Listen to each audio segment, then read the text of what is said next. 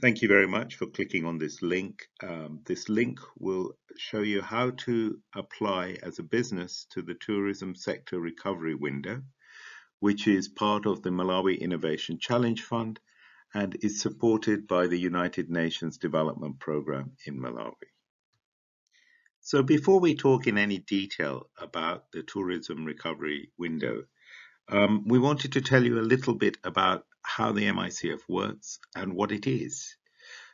It's an instrument which has been around in Malawi since 2014, and it aims to align development objectives with objectives of a business. It's different from a number of other facilities that are currently available in that it harnesses the strength of the private sector to try something new, and if it doesn't work, to get abandoned it quickly. One of the key components of the MICF has been the ability to try something different, try a new innovation, which combines the potential to deliver commercial sustainability, but also to have a wider impact on the tourism sector, either in terms of the supply chain you work in or the communities you're engaged with, so that it brings commercial returns, but also brings returns of a social nature. But at this moment, you may not be fully aware of that. It also requires that grantees provide some sort of contribution so that they have ownership of their project, that there is a financial commitment, and that grantees have to show some viability and capability to implement. The Challenge Fund is not aimed at developing the capacity of implementers.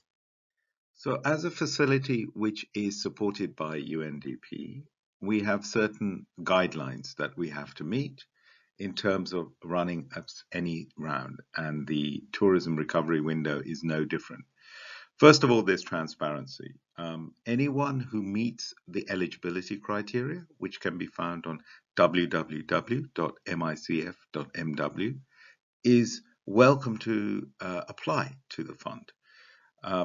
We try and market our fund as widely as possible, and you've probably seen us on the press or on social media. It's a competition, so we're looking at the best possible ideas, and it is open to all. So projects are assessed by an independent selection panel, which is made up of people who are extremely experienced and who have a massive track record both in the country, in the region, and internationally.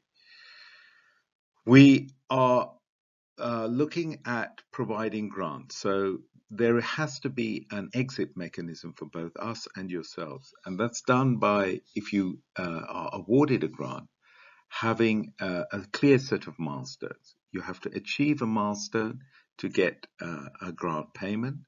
And by the time you hit all of the milestones, you should be able to be commercially viable. The business model has been demonstrated, and you can continue on a commercially sustainable scale. So we get a lot of questions about what do we mean by innovation, because it means a lot of things to a lot of people. I think at this pyramid tries to demonstrate what it is. Right at the top, it's a new product or service or approach that has not been tried anywhere. And this is something that we will, of course, love to have, but we're realistic enough to understand that this is not always possible. What is more possible is a product, service, or approach that may be new to Malawi, or in some instances, a product, service, or approach that has not tried or been tested in the specific sector that you are looking at. And so each of these is valid, and we do not discriminate against one against another, but it is important that you consider how innovative your project is. So when you're applying to the tourism sector recovery window, you have to address one or more of the following challenges. It's aimed at the tourism sector. So what do we mean by that? From an MICF perspective, that means hotel and accommodation providers, tour operators, and ecotourism providers. You need to address these three challenges. You can address one or more. So we're looking at one stage to look at reorientating your existing product offer to either a new market sector such as domestic tourism or regional tourism markets rather than the international markets that perhaps you have been dependent on before. It could also be combined with the use of digital technologies to create new value-added user experiences or to integrate specialist SME suppliers into your product offer. The second challenge is to improve your integration with local communities or business offers or businesses. And this is primarily to look at strengthening and deepening supply chains into new service offers, or support sustainable use of natural resources, so long-term conservation and measures to protect or promote biodiversity that could also benefit host communities. The third challenge is looking at primarily the quality and range of product offer, particularly focusing on skills development to support better guest experiences. The total value of the grant that MICF can provide is between $200,000 and $300,000. Applicants are expected to provide at least 30% of the total cost of the project, and it needs to be a combination of cash and in-kind contributions for at least 24 months.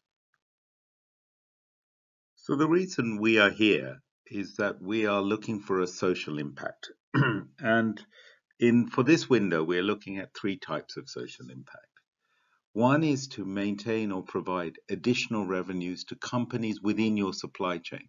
So it's not only about your business, but it's about those who have a supplier relationship with your business.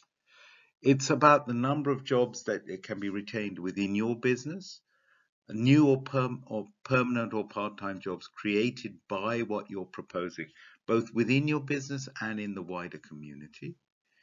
And then the final one is looking at the number of people within the targeted communities that you work with who will benefit from your intervention, primarily through improvements in their incomes. So your impacts could be one or more of these. So given the urgency and the nature of this recovery window, we are taking a slightly different approach to the application process than we've normally done. So there is a template for a letter that you can send to us by the 14th of October to indicate your intention to bid for this window. You must submit this by the 14th of October at 5 p.m. Malawi time. It needs to have a number of addendums to it, and you can look at that form on www.micf.mw to download it. Once you have submitted this form and you have given the required documentation, then the MICF fund managers will give you an application form. You have until the 13th of November to complete the application form. The MICF fund managers are there to help you and support you, but we cannot write the application form, nor can we guarantee that by following everything that we discuss that you will get a grant. Once the application form has been submitted, the MICF investment panel will review it and then select a short list of applicants to go to the contracting stage. It is important to note that nobody in the fund management team or the donors sit on that investment panel.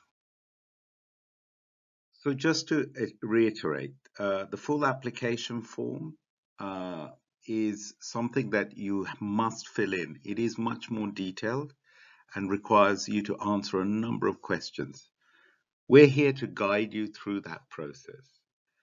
In addition to that, because we are looking at donor funds, you will undergo a more detailed due diligence process as well, where we will have to look at your business so that the investment panel has a rounded idea of the applicant and what you are proposing and whether you have a capability to implement what you propose.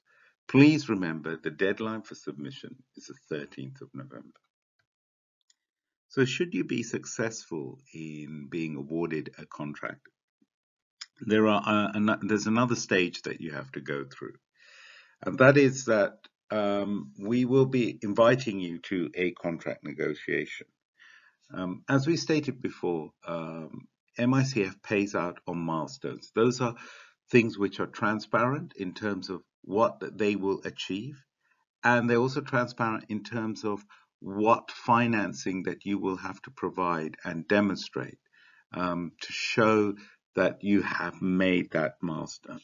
So we're very specific about how much money is attached to a milestone, what are the means of verification, and what is a trigger for that milestone. So those are the things that we will discuss. It is important that you understand we pay in arrears of achieving the milestone. So you have to achieve the milestone, show the documentation, and MICF will pay its contribution. It is also important to note that implementation is only for 24 months, so we can only consider projects which last this duration. The contracting process is the key document in which we assess and understand if you've hit the milestone and from which we pay out. There are no other documents which will guide implementation. So I'd like to thank you for listening to this presentation. If you have any questions, please drop us a line through our email at info@micf.mw, or please contact us through the numbers indicated in our website. Thank you very much, and wishing you all the best of luck in the competition.